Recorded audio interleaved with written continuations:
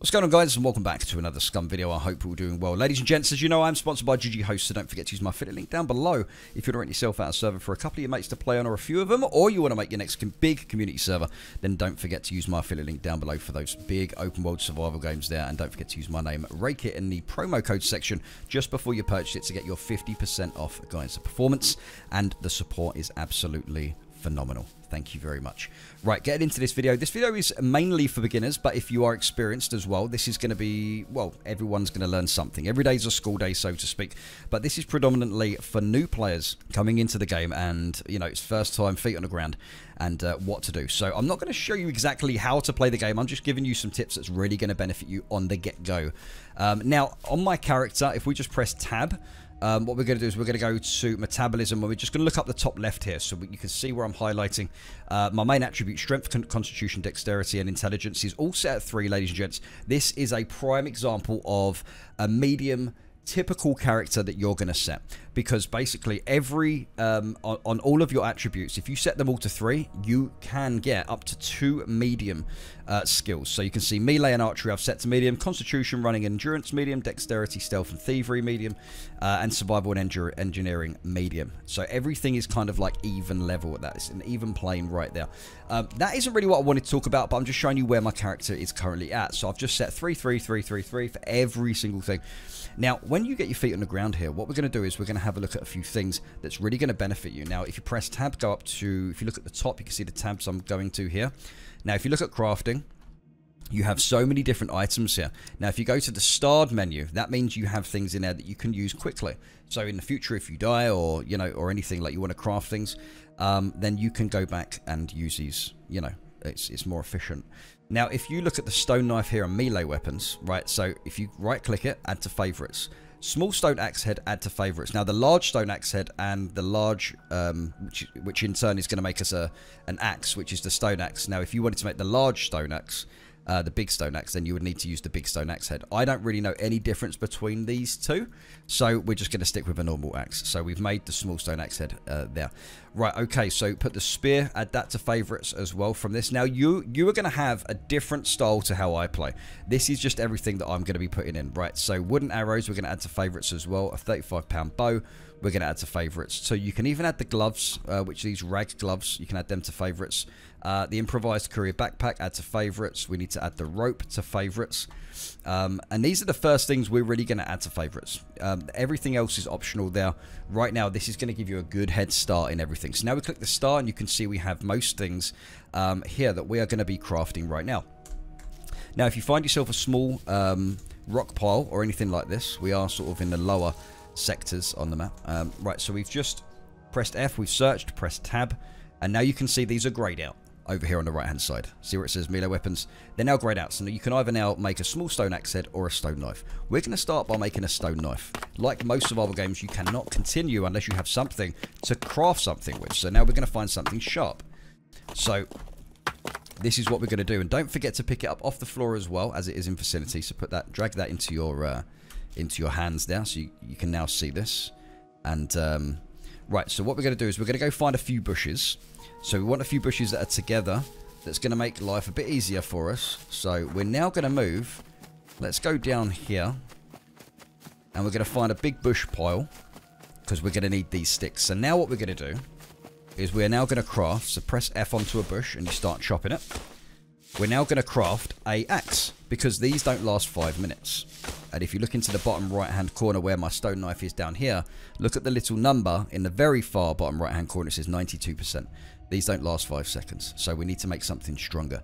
Right, so we have 3 small wooden sticks at the top, along with 2 long wooden sticks. Right click one and click cut into small sticks, because we're going to need these small sticks. We need 5 of them to craft rope.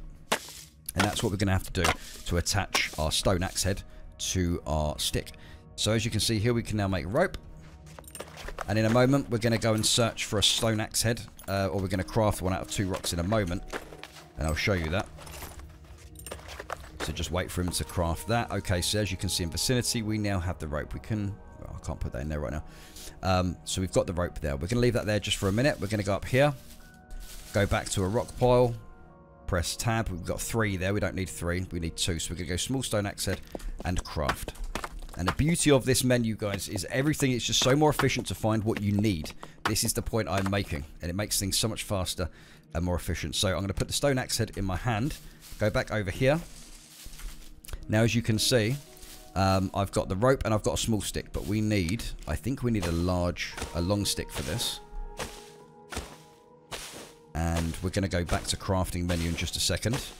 So now you can see we've got long sticks, we've got the rope, and we have the stone axe head.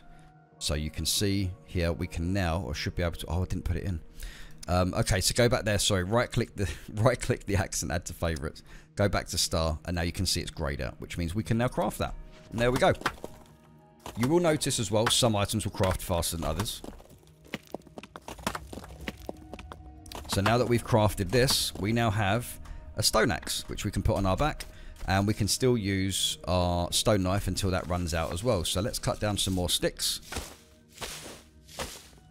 And now what we're going to do is we're going to make a bag. We're going to make a courier backpack. Or an improvised backpack, sorry. Okay, so now that we've got some sticks and stuff, we have the stone knife in our hands, we've got the axe. What we're going to do now, because if you click on the bag, which is here, and then go down to this tab here that says details, it tells you what you need. So you can see we need 3 rags.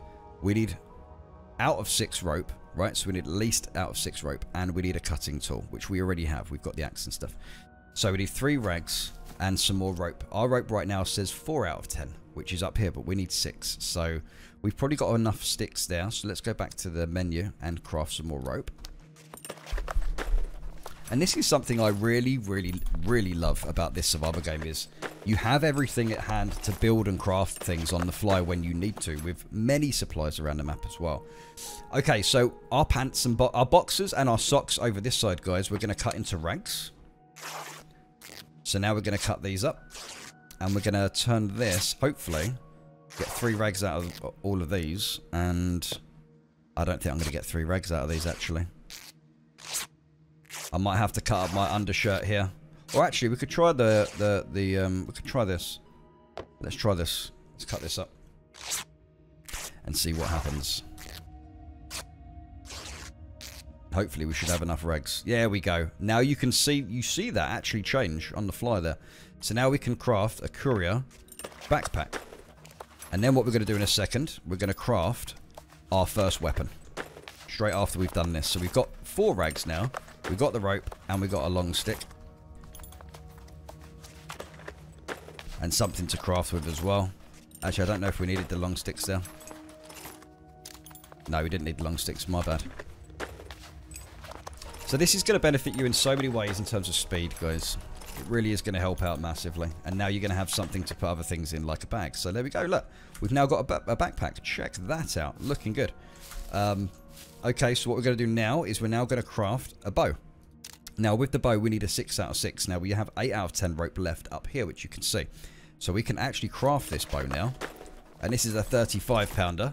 And I can assure you, ladies and gents, the bow is one of the most powerful weapons in the game if you're good at it. This will save you so much time, especially when you get around the puppets as well. Right, so we have 3 slots. Basically, I'll show you what I mean by that. We have, we can fit 1 stick there, 1 stick there, or we can make them arrows. So we can fit 3 sticks in there, which we're not going to really need that, or we can make up to 36 arrows. So 3 sets of 12. So if I right-click the small sticks here, I'm not going to fill the whole bag up because, like I said, this is not going to be a 10-minute video now, I think. And I'll just chop up 1 more small set of sticks. And now you're about to find out what the auto craft button does, which is something we didn't have before. So if we go over to crafting, let's go back on, click on the star if you want to go back to the star. Now you can see the wooden arrow that we've made. Now I'm not going to get into all the other different arrows, so you can see the different arrow types here, guys, but you need more items. If you want to know how to make and craft any of these, just click on this little details button down here on the bottom right hand corner. See that? There you go. So you can see you need feathers and sticks for that if you want to make like feathered arrows. Right, so I want you to click on wooden arrow, and obviously we've got a load of small sticks, so if you've got long sticks, cut them up into small sticks and craft them into arrows. So now we've set the arrows into our starred area, and obviously the arrow is a type of ammunition. It's gone into the ammunition tab. Now click the middle one that says auto craft. So now, that's just going to auto craft all of them until either you run out of your cutting tool, which is your stone knife and your axe, or you run out of ammo and resources, which is obviously your wooden sticks. So you can see now there's no more wooden sticks to craft. So you click on the inventory tab and then just double click on the arrows in vicinity, which you can see there. And now you can see them on the left hand side.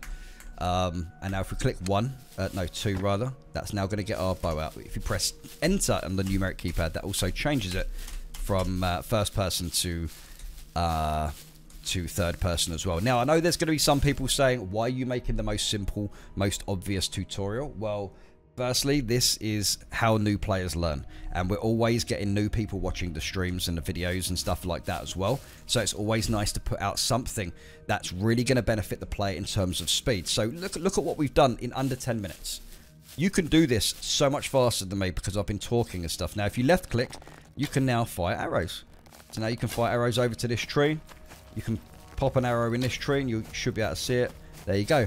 And you should be able to pick it up as well if you hover over it or click on vicinity.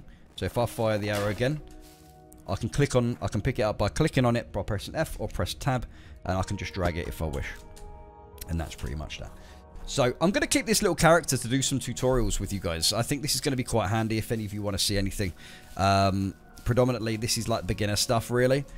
So I want to see what you guys come up with in the comments below. So this is something that's really going to benefit you. And as you can see now, we've got a bag, we've managed to make an axe, we've managed to make a bow, and we've managed to make some ammunition. Before we go into our first town, at least we can get a, you know, discard those puppets if we really need to. So thank you very much for your patience and checking out the video, guys. Most importantly, hit that subscribe button for me, and to hit that like as well to get this video out there as we continue our adventures with Scum. So thank you very much, and don't forget to leave a comment. Take care, guys.